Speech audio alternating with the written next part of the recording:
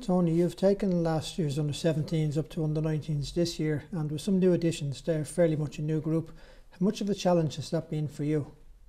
Yeah, well, at least you know the players that are stepping up. So I think for me the most important thing is to get the right balance between. Obviously, there's a few players training with the first team, so from every week you don't know how many players are going to drop down. So it's to get the balance of having enough players to train during the week as well. So we needed to bring in a few additions into the squad to make sure that we had that balance right, so that it didn't disrupt our training during the week as well. So I've been pleased that we've done that. So that's all working out well. Having worked with most of the squad for the last 2 years, you have a good knowledge of the ability and capabilities of the individual players. How are they coping as individuals at under 19 level?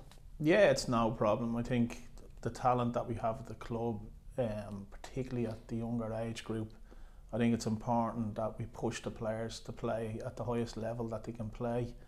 I think players that play, within themselves at an age group that they're better than the age group, I don't think it does them any good long term. I think if we push them up into a higher level, it makes more demands of them and they become better players for it. So I think we are aware in the academy that of the players that need at times to play at a higher level, and the players that are in the 19s now, the under 17s, they're quite comfortable playing at that level. And we've got Ike playing as well, who's 15, and he's coming along, and there's things in his own game that we're trying to improve, but he's responding as well, and he's well able to play at that level.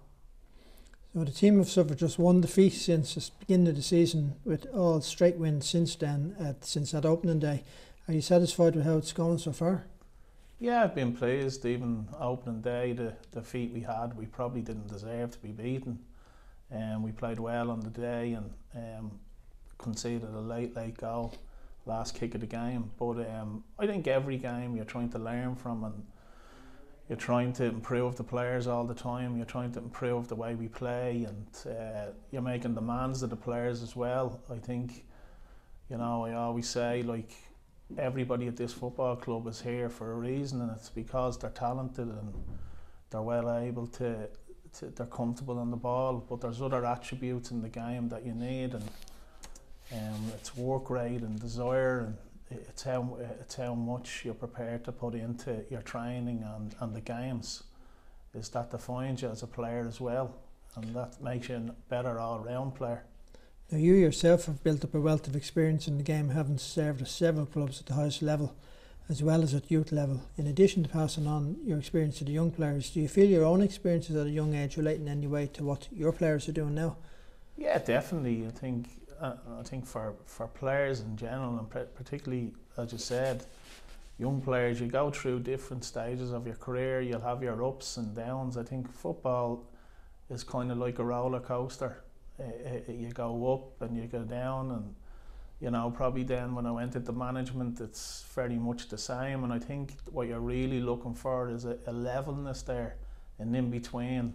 Don't get too high with your ups, and don't get too low when you have your lows. And I think if you can try keep yourself level-headed, I think that is the best way to keep yourself on the straight and narrow.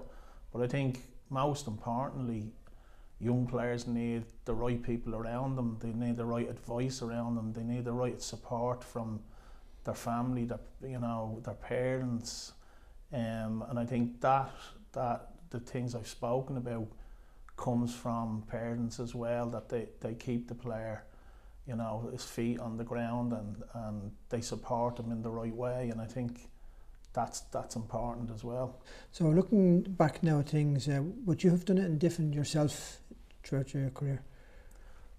I think, you can't. I think when you look back in life, it's great. We'd be all perfect if we led our life in hindsight. When you look back, I've been very lucky. I've had great experiences throughout my life. The teams I've played for, the teams I've managed, and so I look at myself as being lucky as well. You know, people would say, "Oh, you had a lot of injuries when you're in England and all," but I was very lucky to get there. Like, those players as good as me never got the opportunity, so I never look and say, "Well, this should have happened or that should have happened." Everything happens for a reason in life, and the most important thing is that you keep looking forward. You never look back, and if you look back, you feel sorry for yourself. If you look forward, you're always waiting on the next challenge. What would you say has been the standout moment for you throughout your career? I suppose there's been a good few, you know.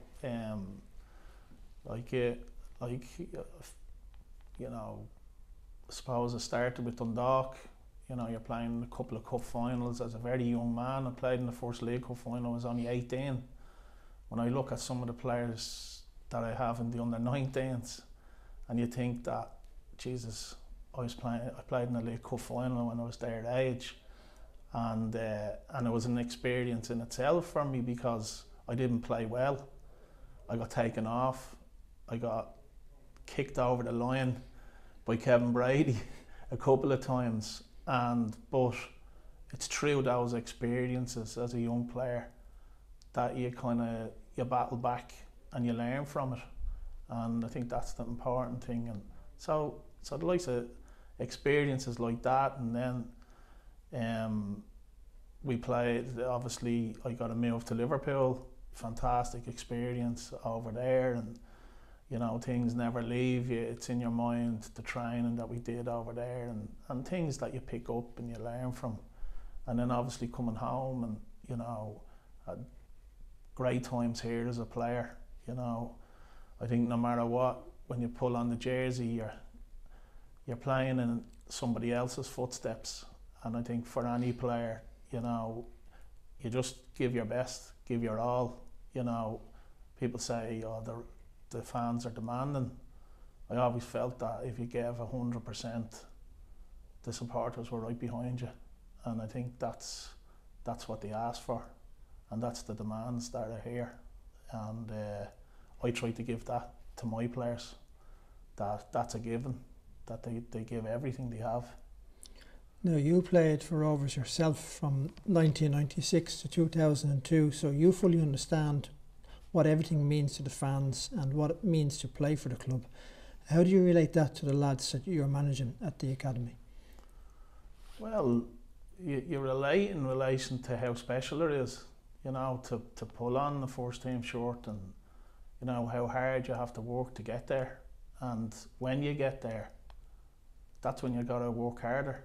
And you know, particularly as a young player, sometimes, you know, you're working hard to achieve it and you get into the first team, but that's the first start, that's the start. You're on the first step of the ladder.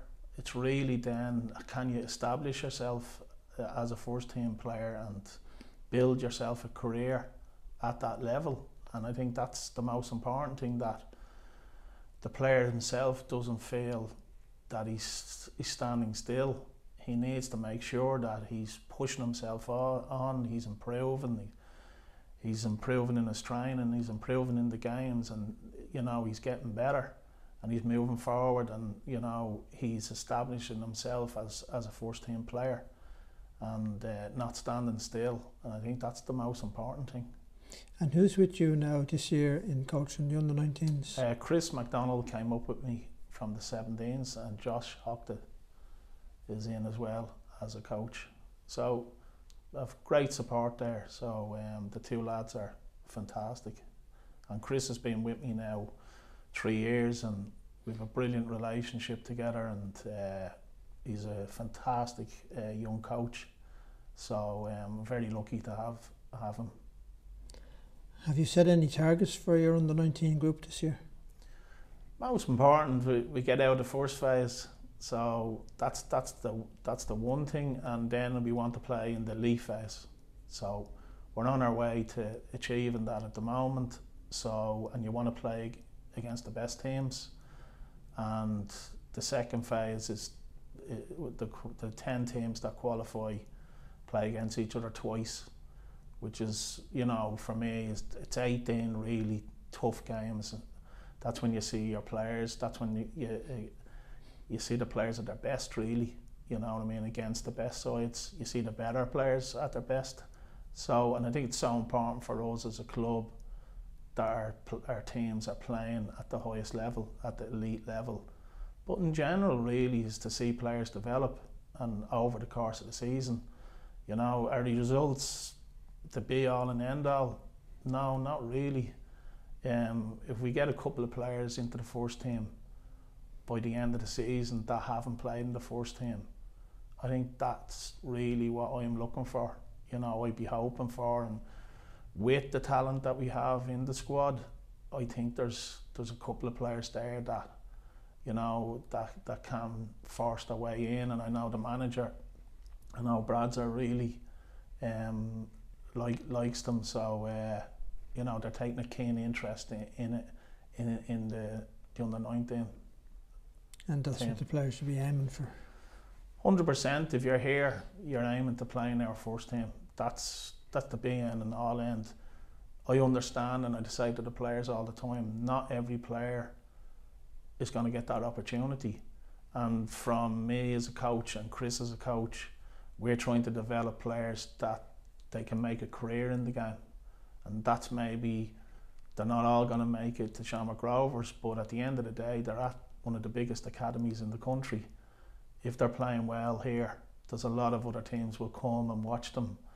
And we're hoping to get them to a standard that if they walk away, that they've got another club and they're making a career in, whether it's the First Division or the Premier Division, with another club at least. So I think that's, you're looking at developing for our own club, but you're also looking for a development of the player himself. And there will be players that will leave here, they'll go away, and maybe in 6 years' time they come back signed again, because they've just developed into a better player at an older age. Your dad was a big influence on you, Tony. Do you ever think, if he was here now, what advice would he give?